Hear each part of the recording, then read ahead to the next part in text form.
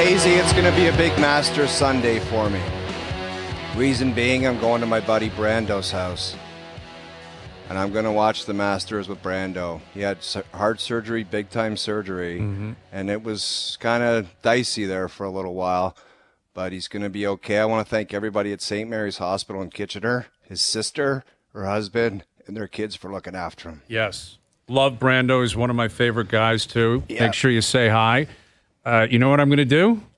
I'm going to the Masters. I'm going to call you guys Sunday afternoon from the course. I want to FaceTime. I can't do a FaceTime. Phones aren't allowed.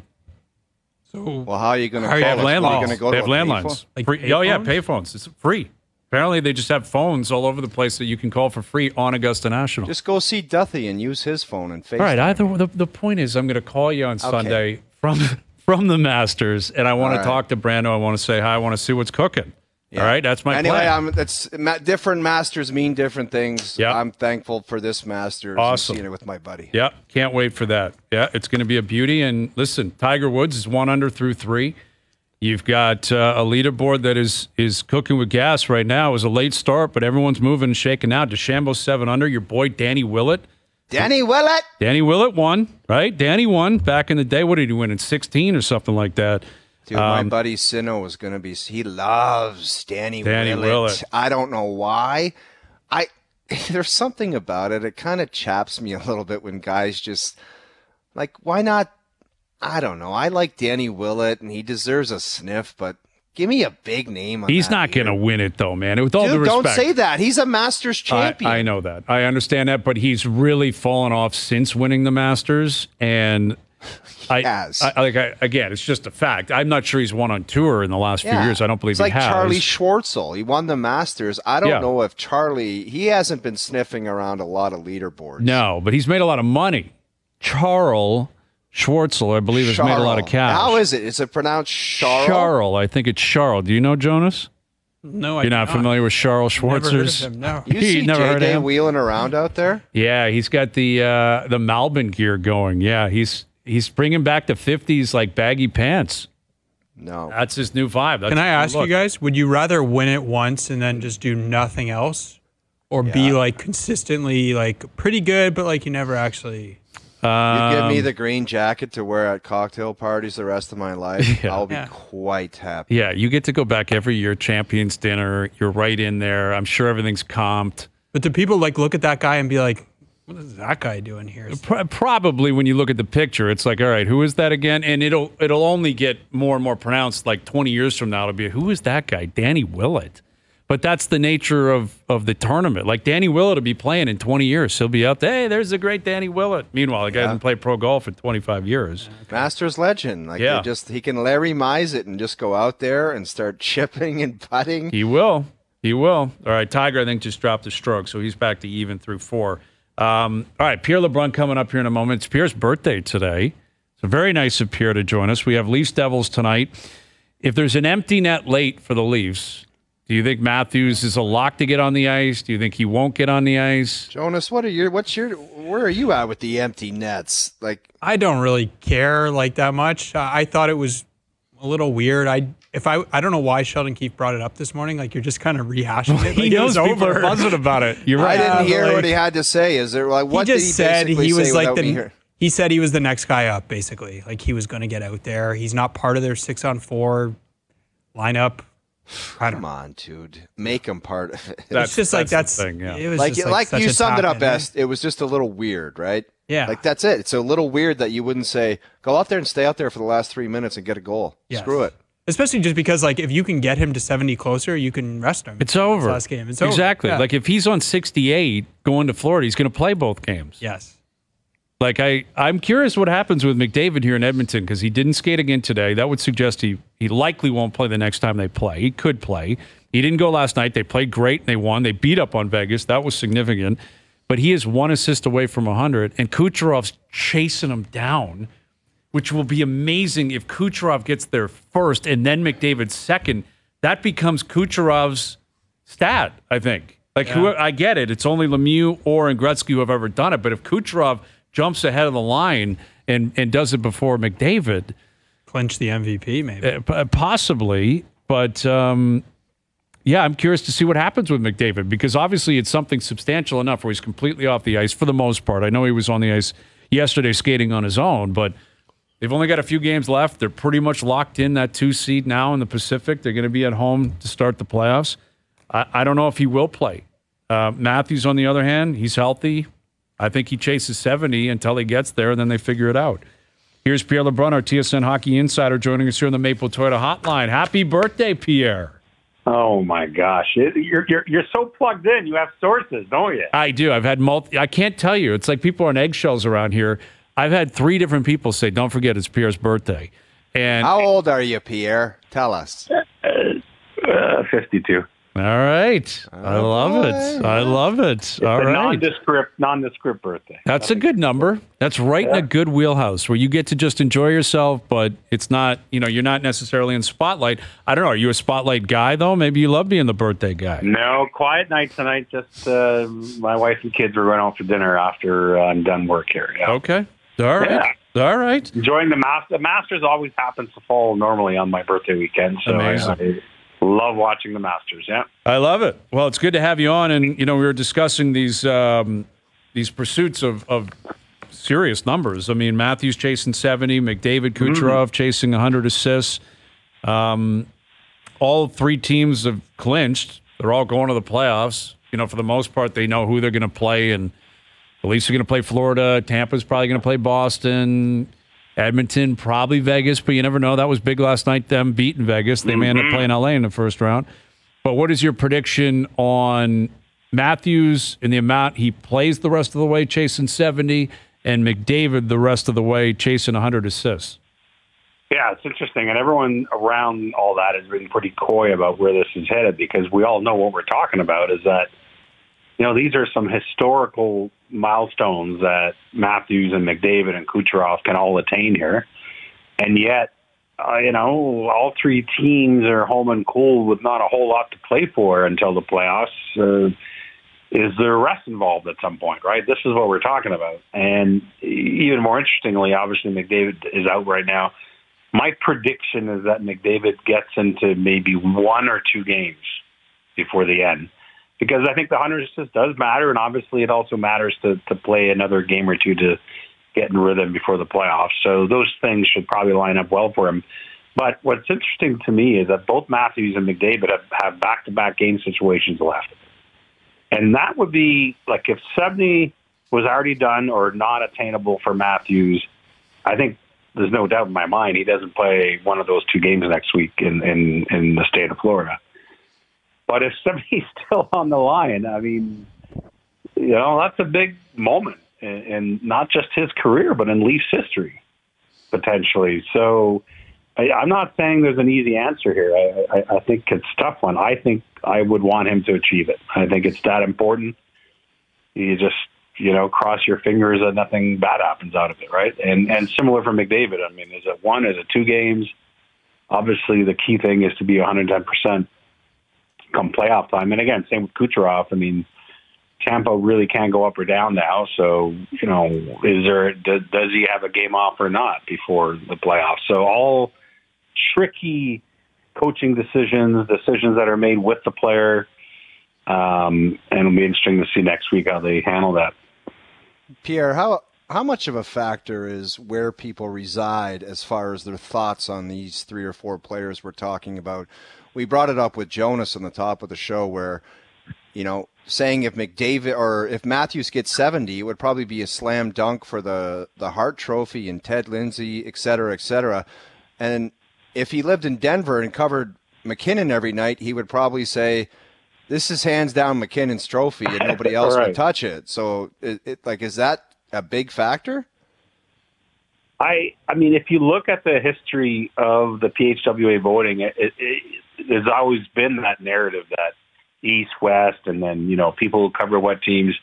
I know from talking to both Eric Duhacek over the years, who has a long-time influence on this, and then Frank Sarbelli, who's now the president of the PHWA, we've actually looked at it as an association and seen not that much geographical bias, interestingly, for some of these major awards, contrary to what a lot of people believe. I think people really, listen, there's always some donkey votes, But that's why there's so many voters, is to sort of cancel that out. And, I would argue that, most years the right people win the awards. I don't think it's that controversial if you think about it. The only thing is this year with the Hart, this is as deep and wide open a choice as I can recall.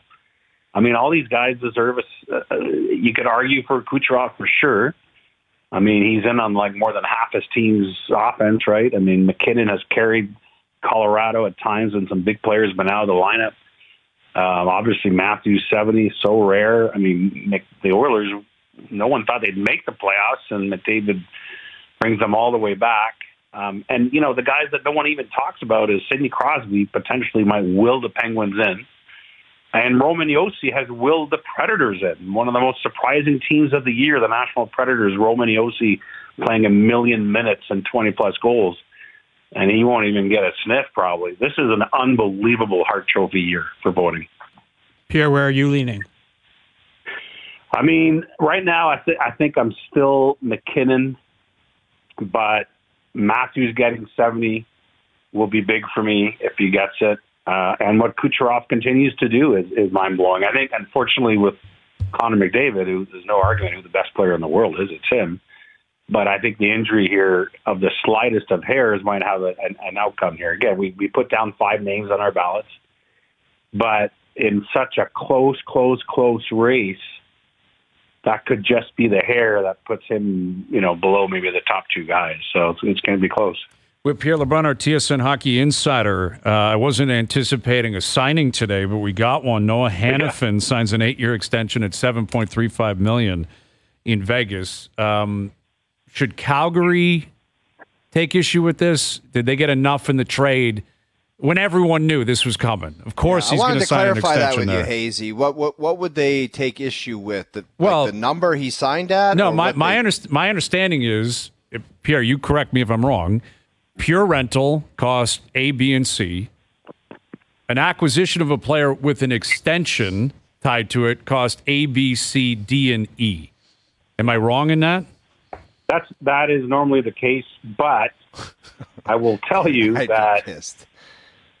What I would tell you is that Noah Hanifin and his agent Pat Brisson gave Vegas no assurance they were going to sign when they got traded there. So how did it happen a month later? Well, I mean, you can believe what you choose to believe. It came together pretty quickly in the last couple of days, is what we're being told. And the other thing to remember is that Noah Hanifin, leading into the deadline, was pretty convinced, him and his agent, that they were getting traded to Tampa, and that the Vegas deal kind of caught them by surprise. Tampa did everything they could to get him, and I think Tampa was going to try and sign him. And so from that perspective, I do believe that the Vegas thing actually needed a bit of time to settle for him to be willing to talk extension. The interesting thing is that I remember I was on the show earlier this year when I had reported that Hanifin had turned down 8 years times 7.5 from Calgary. Remember that a few months ago? Mm-hmm. And I think Noodles was like, how is this guy turning that down? Yeah. But that's a pretty hefty extension. And I think we were all in agreement. Could that deal even be out there on the market if you turn it down from Calgary? And it turns out the answer is yes. I mean, $7.35 a year in Vegas with no state income tax is just as good, if not better, than $7.5 a year in Calgary. Not to mention the actual hockey part of it, where you're with a team that's built to win now, and you're not going through a retool the next few years in Calgary. So, listen, got to give credit where credit is due. And Noah Hanifin and his agent Pat Brisson bet on themselves here. They turned down a pretty hefty extension in Calgary and thought, let's go somewhere where we'll be happier and hopefully we still get a decent deal. And did they ever?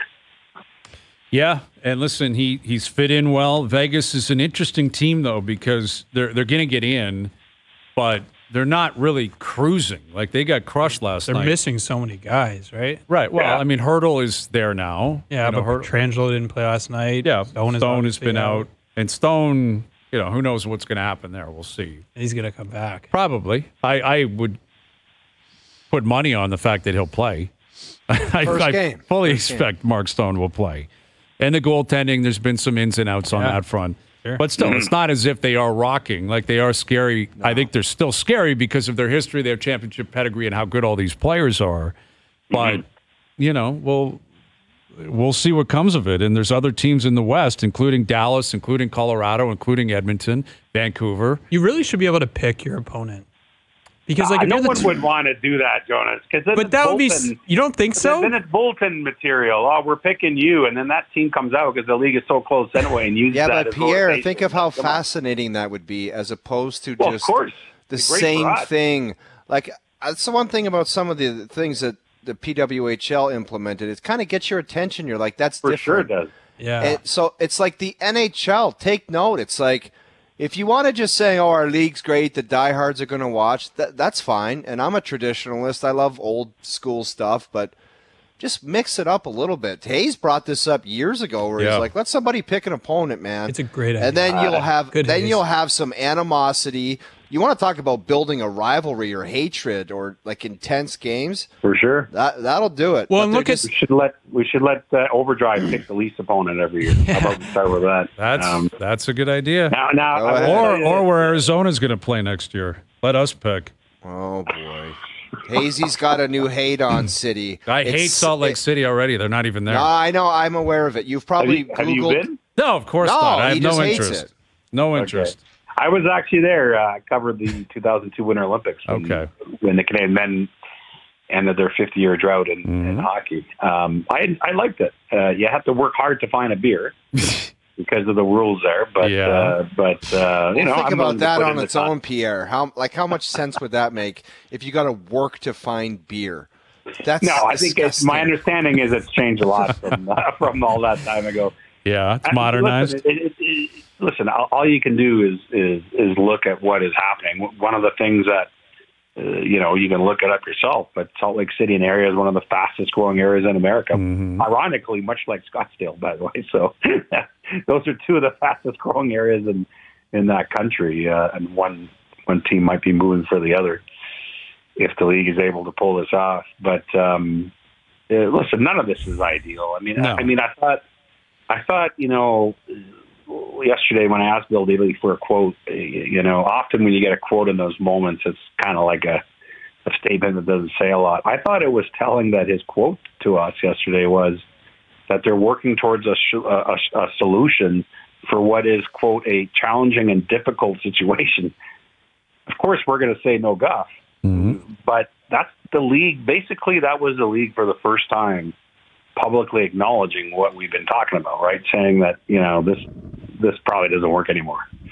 And so that's not insignificant, but it's a very complicated transactions that the league is trying to manufacture here between getting the Coyotes off the hands of Alex Morello and then turning around and selling them to Ryan Smith in Salt Lake. And as I was told again today, this is not a slam dunk. It's the plan, it's the goal, but there's still some hoops to go through here. It's a very complicated transaction, and there are lots of lawyers involved.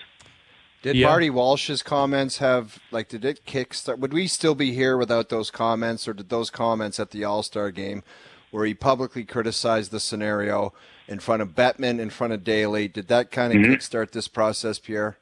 Yeah, I was there in that scrum when he did it. Certainly we had a lot of raised eyebrows. It probably, certainly was part of all this.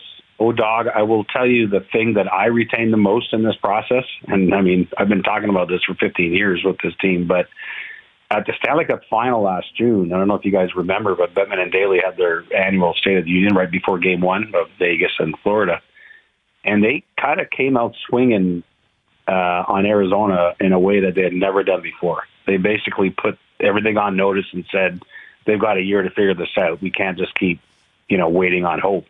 And that's when I remember leaving the news conference last year for Game 1 of the Cup final saying, okay, this actually could have some finality to it. And here we are nearly 12 months later. Yeah, we'll see. We'll see what happens. I mean, I found it interesting that Andre Torini, the head coach of the Coyotes, referenced the rumors as the launching pad for when they lost. I like to tied it to the date. I love that. Is It's always the brilliant. media's fault. It's always the media's fault. Brilliant. Do you want to let's play it? This is what the head coach of the Coyotes had to say last night about these rumors and how it might have had a negative effect on the team. I can tell you exactly the date. The first time that rumor came, it was January 24th, and that's the day we started a 14-game losing streak. So we cannot pretend did not affect our team. So unfortunately, that had a huge impact in our season, and we did not deal with it the right way at the time. So now we've been given another opportunity to deal with it differently. Yeah, Those are golfers on that team. They really love Arizona. I love it, man. Somebody said Salt Lake, and their ears went up, and they're like, "No rumors," way. and they're going to a Cup final. There's no rumors. They would have won 14 in a row. He's Turing is a really good dude. Bear, they call him. It's been awful for everyone there involved, right? To deal with this. I mean, imagine if you're a guy with a family on that team, and you got to make plans for your kids in school next year, and the NHLPA has tried to keep the leadership group of that team as updated as possible, but the PA is basically saying to them, and my understanding is what we've been reporting the last 24 hours, which is, they could end up in Salt Lake, but they may not. I mean, this is, they're in the middle of all this, and let's see where it goes. So that's not easy, boy, if you're a player on that team. No, it's not. It is not. And yet, as you've been reporting and others, like it could happen pretty quickly. And then, we brought this up earlier, Pierre, and I'm curious how you would respond to this. The prospective owner down in Utah is very loud, tweeting out poll questions. What should I name my team? We want in. We're doing interviews. How is this different than what Balsillie was doing? That and Balsillie was outcast immediately. How dare you speak publicly? That's not how we operate in the NHL. Meanwhile, down in Salt Lake, they're having parades and poll questions on what they're going to name their team. Why is that cool with the NHL? Well, I guess there's a lot of differences. One is that Balsillie was talking about moving a team before he even had the green light to pretend that he was going to try and buy one, if memory serves. So that's one thing. And the other thing I would tell you, and I've actually interviewed Ryan Smith, the Utah Jazz owner, twice in the last 12 months for The Athletic, and my interpretation of when those things have happened is that those were cleared with the league.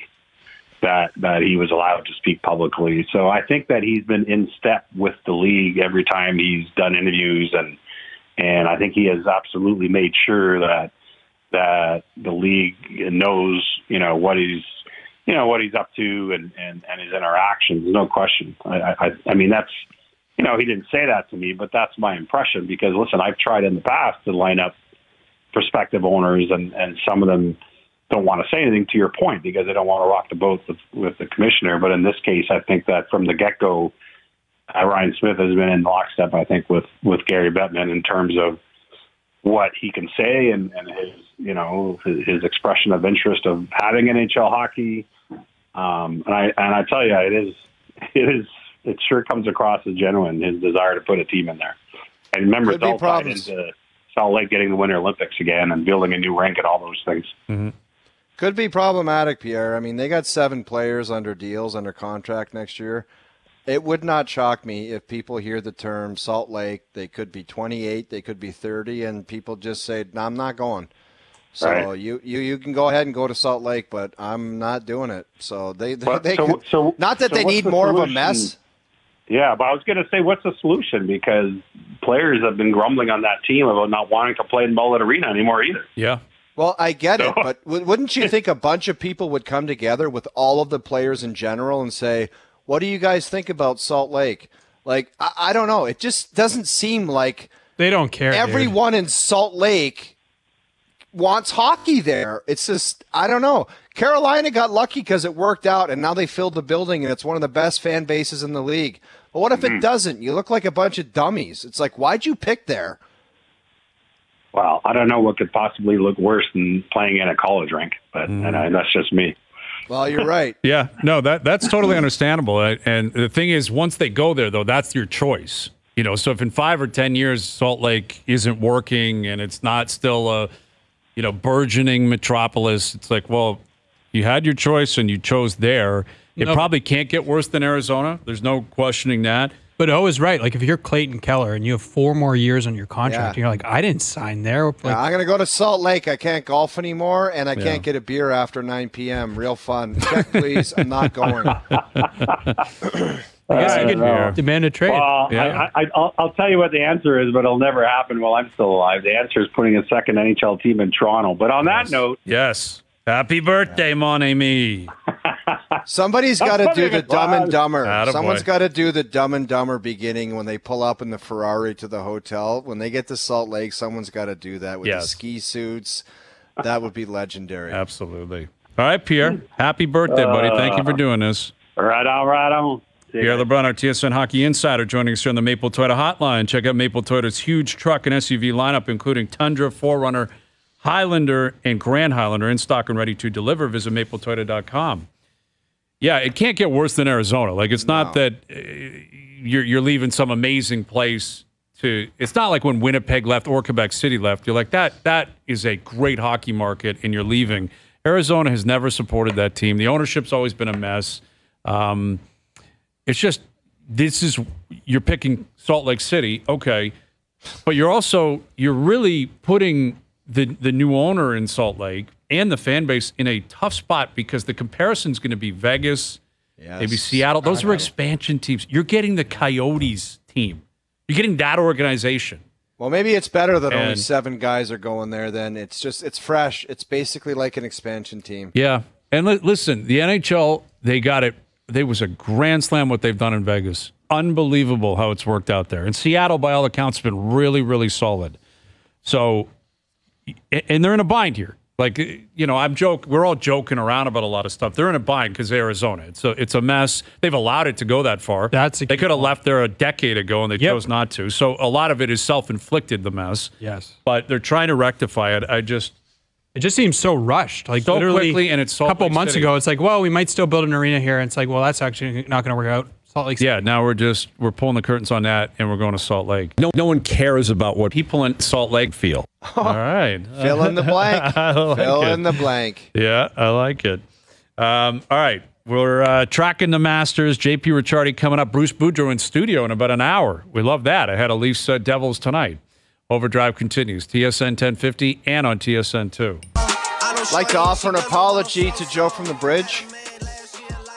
I was very mad at Joe from the Bridge about 20 seconds ago when he sent me a direct message and said, "You got it wrong with the contracts going to Salt Lake." And I said, "Joe, that's what you wrote in the group chat." Mm-hmm. And he said, "You read it wrong. It's after next season."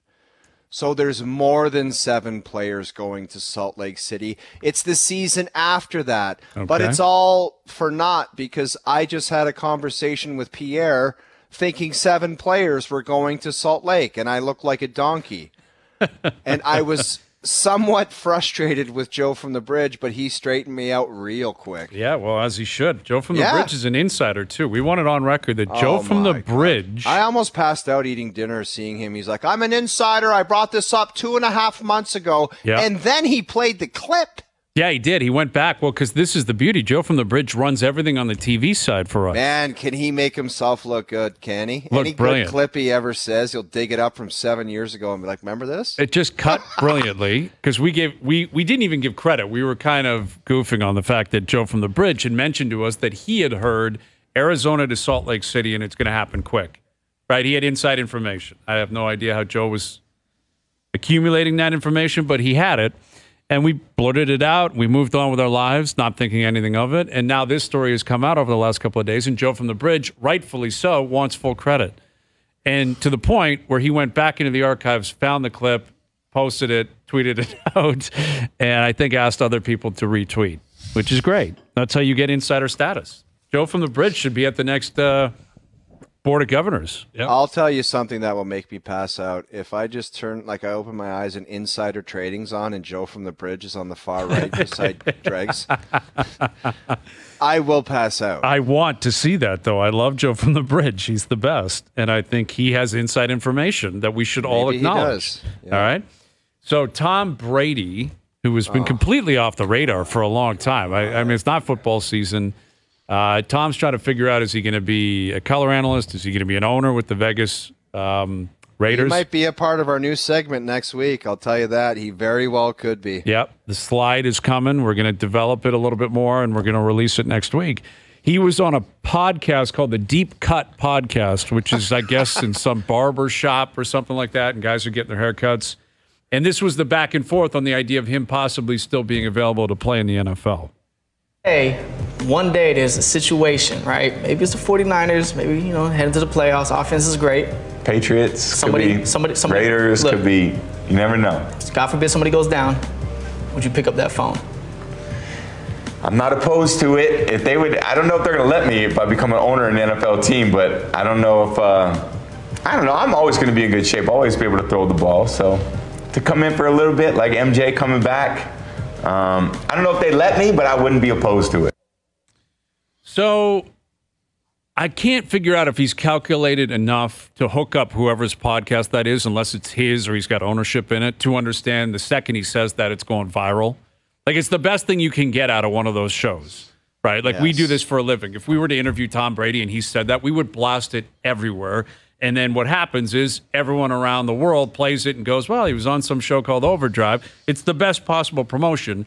And I don't know if he was aware of it, was it premeditated, or is he just spitballing? Dude, that is premeditated. He said, yeah, I'll come on your podcast and get a haircut, but do me a favor and ask me this, because I'm working out right now and I want to send out a vibe. I want to be Lloyd Christmas in Salt Lake City leaning up against the bar with my ass hanging out, and I'm sending out a vibe right now.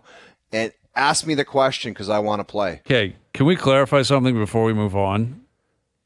Yes. Do you think Harry and Lloyd went to Salt Lake City? No, you dummy. They went to Denver. No, okay, good. They went to Aspen. Sorry, right. Aspen. You've said it twice. I'm like, do you think Harry and Lloyd went to Salt Lake City? That would be the dumbest thing ever if I thought Dumb and Dumber was in Salt Lake City and not Aspen. That is the dumbest place called Aspen. They are Islanders. They are Islanders out there. They're known as Islanders or Mountaineers. You know what? I've been thinking about the Islander comment, Hayes. Yeah. I think it's Victoria. I think Victoria, British Columbia go by Islanders. That might be the case because it is Vancouver Island. We'll have to ask Ray when we get him on next. That is possible because I was speaking with the ladies down at Makeup today. I was down there because I was in here doing Sports Center. And they were buzzing. What are you barking about today before you get to that? Well, at Sports Center, what are we doing? I was doing a Leaf thing. Actually, I'm curious to get your take on that. I want to continue with the Brady thing. But the ladies were buzzing about the Islander comment earlier in the week. And I honestly don't know, why it was so stupid to people. Like, I just think of the East Coast and the water. And but you know what? Yeah. Jonas, give it a rest. Like, I just think of, fishing and all the water and everything, and everyone's an Islander. And so is California an island? No, dude. No. I was listening and I didn't bat an eye. You didn't bat an eye. Exactly. No, I know what he was saying. This guy's all sensitive because he went to university for 4 days out in Halifax, and he thinks he's a. I'm a Haligonian. I am. I'm a maritimer. You're an Islander. I'm a maritimer. Yes, if you're from Prince Edward Island, maritimer. If you're from Newfoundland, possibly Vancouver Island. And a listener and a big fan of the show, Andrew Holland, Mr. Andrew Holland, he corrected and he said, Jeff, I think you meant maritimer. Yeah. And I have to say something. I meant to say Islander because I was committed to that. And I don't know, there's a group and it might be just PEI. It might be They're just an Islander. PEI. That could be the case. That very well could be the case. All right. So anyway, this Brady clip. He mentioned he wanted it out there. He wants it out there, and I don't know why he's using the Michael Jordan return as an inspiration, like when he went to Washington, which was ridiculous. I think he's referencing Joe Flacco is what he's referencing here. Like, Flacco just did it for the Browns, right? Like, that's what he's saying here. He's not saying training camp the whole season. He's saying week 13, week 14, team going to the playoffs, quarterback blows their knee out, done for the year, call me up. I can do what Flacco did, only when I get to the wild card game, I won't throw picks and look like a mess. You're not getting the message. I think I know what the message is, and I want you to just let this marinate. I think he was sending out the bat signal to the 49ers saying, I'm the only guy that can take care of Boogeyman. So if you want me to show up late in the season and take care of Boogeyman, who is Patrick Mahomes, because Brock Purdy ain't going to do it. Mm-hmm. So if you want to give it a shot with me, let's give it a shot. Sign me late in the season, whatever. I'll come in mid-season. I don't know. I don't know if a situation like Brady at his age, which is just what is he, 47 now? 47 years old? But who knows? Who knows? What would he need? Well, so I was going to ask you guys. I came up with a list of teams that if I was their GM, I might think about making a call. Okay. Tell me if you agree with this. Cleveland. I know they have the contract. They have Watson in the contract. You can't. Okay, so no. Is Watson going to be healthy to play this year? Like, is he supposed to on a track to play? He's a Band-Aid all the time. I don't know what the latest is, but... And by the way, when he is 100%, he hasn't. It hasn't been great anyway. Bad. Yeah. Vegas? I'd do it. Because Garoppolo's not there anymore, is he? No, I don't even know who their quarterback is. I'm not sure what they ended up doing there. That's a good one. Yeah. Vegas? Isn't he going to own Vegas? Or that's the thing, and he did say that, saying. Like he owns a part of the team. What about Denver? No Russ? Did they sign anybody, or are they just going to draft somebody? They've traded their picks to get Russ. Who did they get? They got somebody. I don't think it was Gardner Minshew is who they have. Yeah, but they're too bad. They're awful. He's not going there. I think they had 8 wins last year, which is a borderline miracle. But I don't think they're good enough. He ain't going there for 8 wins. Yeah. What about San Fran? Is the only scenario. Yeah, but they're not going to turn their back. I don't think Purdy. they're turning on that's Purdy. not happening. Okay, who else do you have? What about the Vikings? Yes. Right. Yes. Vikings is a great example. Because they have a lot of weapons. 12 wants to head out to Maine. Well, I mean, that's where Favre was at the end of his career. But that's an example of a team that's been well run. They've got a lot of talent. They got a good coach. They just don't have a quarterback. Here's my favorite. Let me ask you, Jonas. Yeah. If you got to the Super Bowl again against Mahomes, you think Brock Purdy could get it done against Patrick Mahomes? I actually know the answer, but I want to hear your thoughts. Do I know? But do I exactly. think Brady can at 47 after 7-year-old Brady? Years? 40, Dude, I would take my chance. There's a good poll question for Twitter. Would you take your chance on a 47-year-old Tom Brady or Brock Purdy? You want to go to the Super Bowl with one of them. In a one-off. One do you want? One game, Super Bowl. It's the Super Bowl. That's it. Who do you want? A 47-year-old Brady or a fully healthy, what's Brock Purdy, 28? Yeah, he's mid-20s, 25, 26. I'll take Tom Brady, man, for one game. Kind of crazy. It is crazy. Not. I mean, well, the guy's never been able to run well to begin with. Not in his 20s. I know. I mean, he hasn't played now in a year and a half. He didn't play great that final year. That's the thing. Remember that last year in Tampa. Yeah, it was like. But they also had injuries. Their offense was really scrambly. They had a new coach. Remember, Arians left. You want to know my favorite one? Yeah, go ahead. L.A. Stafford gets hurt again. But we're presuming health from Stafford. But you're saying long term? No, just like 6 games in the season, Stafford's hurt again. That's probably an example of it, though. Like, although no Aaron Donald there, I'm not sure what's going to happen with LA in the future. Some good receivers. Minnesota's the team, but I think they're going to try to trade up and get a. But he's right. He's not going to Minnesota. Probably not. Although, probably not. I don't think he's going to play. Like, I can't imagine. And how is this going to work? If you're Fox, you paid this guy like $350 million to be in the booth. Are you staying in the booth or not? Are you going to be there halfway through the year and then pull the chute? I think they might have. They have Greg Olsen. Like, yes, there's another guy. Cool. Talk about sliding to the DMs. I wonder if Olsen has the stones to slide into Brady's and say, "Hey, can you make up your mind? What is happening here? I'd like to figure out where I'm going." But yeah, Brady will be 47 in August. I like how he just slides in. I'll always be in shape. Thanks. Like, that's kind of an unnecessary comment. Like, we get it, TB12, just lets everyone vegan ice cream, but I think if you are always in shape, like I think Gary Roberts would say that, and he's earned the right to say that. So is Tom Brady. Yeah. If you are always in shape, you can say it. Yeah, I guess you're right. What can we say with confidence? We've always got something to say. That is true. That should be the slogan for the show. We'll bother people at some point. That I will give you a guarantee.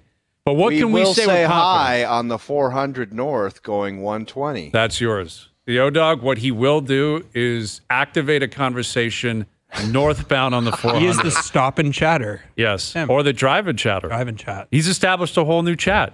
Dude, it's a drive and chat. My window came down, and I grabbed my jersey like this, pointing at his Leafs hoodie, and I gave the thumbs up, and he looked at me, and he goes, "I was at morning skate!" And I'm like, I can't do line combos going northbound on the 400. What should Domi get this summer? Yes. I don't know, man. Should the first line stay intact? 400 I still believe in Joseph Wall, game one. Yeah. Just laying on the horn. Yeah. All right. Well, those are the stories of the day with TB12. All right. I'll tell you what I got into on SportsCenter. I'm curious how you guys would respond to my list. Talk to me. Yeah. We'll get to that coming up. JP Ricciardi will join us. Bruce Boudreau still to come as well. Overdrive continues. TSN 1050 and on TSN 2. All right, every day we announce a current or former Maple Leaf player, and by the end of the week, you'll have 5 players, and you can call in and name all 5. You're going to see a upcoming game. This week, we're giving away Leafs Red Wings, April 13th, Saturday night. Last home game of the season for the Leafs. Plus, we're throwing in a $250 Vanilla Visa prepaid card. Vanilla Visa prepaid cards are available for purchase at Petro Canada. Today's player of the day is Dale McCourt. Dale McCourt is your player of the day. All right. So, Leafs Devils tonight. Coming up on SportsCenter in a little bit, you'll be able to see this. I think they've probably already blasted it out online, probably up on YouTube. But I was asked, among other things, to come up with the 5 members of the Maple Leaf organization facing the most pressure to succeed in the playoffs. I'll get to my list here momentarily. Jonas, do you guys have anyone in particular that you think would be at the top of your list? Who is number 1 for you? The whole organization, players, coaches, management, president, everything. For me, it's a slam dunk at number 1. It's Ilya Samsonov. Woo! Love it. Quick. Shooter. Yeah. Slam dunk, eh? Because you can have depth scoring. You can have your defense core holding the fort. If you don't have a goaltender, not only just play well, but steal you some games. And Bobrovsky's performance would be an extreme. It doesn't have to be that. But it's got to be damn good or you have 0 chance in the playoffs. There's just no other way around it. You could talk about Matthews being clutch and Marner and Nylander and Tavares elevating their performances of years past. But if you do not have a goaltender back there that's consistent and delivering performances on a nightly basis, you have 0 chance to win or have success in the playoffs. Therefore, he would be my number 1. Jonas? You're pissed off, aren't you, that you didn't have him number 1 because of that reason? That's very valid reasoning. I think I had him in my top 5. I had him at 4. The only thing I would say on that is I think that applies to all 16 goalies for all 16 teams. It's the nature of the position that you have to have it. You have to have good goaltending. And if that's the case, then the goalie's number 1 for every single team, every single organization. That's a fair And you start at counterpoint. 2. So I did not apply that logic, but it's very logical. It's 100% reasonable. Jonas? He did not make my top 5. You don't have Samsonov in your top 5? No. Really? Because I think if he doesn't play well, they'll just change the goalie, right? Right, but then they're down 0-2 in the series, and then guess who's taking the blame for being 0-2? If they lose, he's not going to be top of the blame game. If he's a mess, if he's getting shelled. Okay. Anyway. Fair. All right, it's your list. It's fair. It's your list. It's your list. I would have Brendan Shanahan number 1. You have Shanahan at 1. Yes, because if this doesn't work, we will be talking about everything that preceded this. Mm-hmm. We'll be saying this is 10 years? 10 years? He's been here a decade. Literally 10 years, I think, this month. Been here 10 years. Might even be a few days from now, the anniversary. We'll be saying 10 years, 1 playoff series, or whatever. I think it's Shanahan, and I think, you can tell us your list. Who is your number 1? I had Mitch Marner at 1. I had Marner at 1 for a variety of reasons. I led the charge with the fact that Matthews is locked up, Nylander's locked up, Marner's not.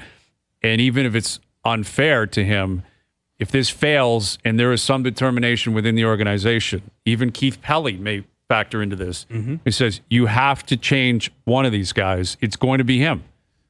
It's going to be Mitch. They're not trading Auston. They're not trading Willie. Like those two, their contracts haven't even kicked in.